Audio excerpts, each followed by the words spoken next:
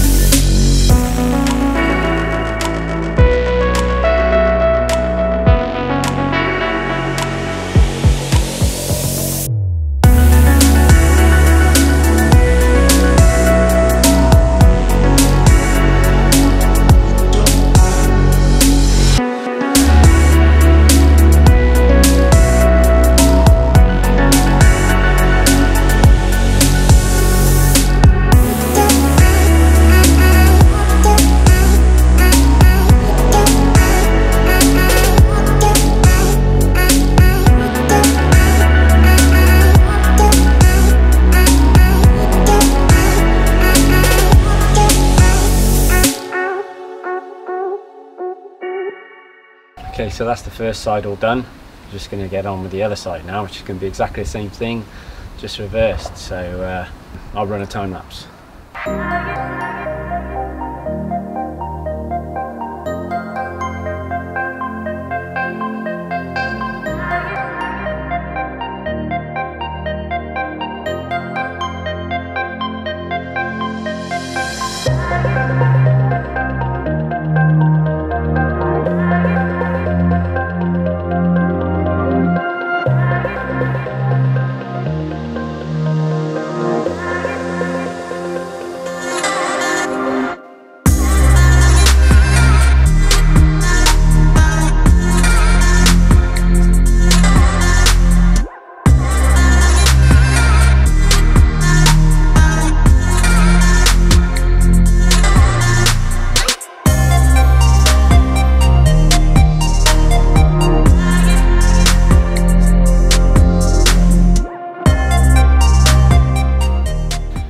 bars fitted, we're done.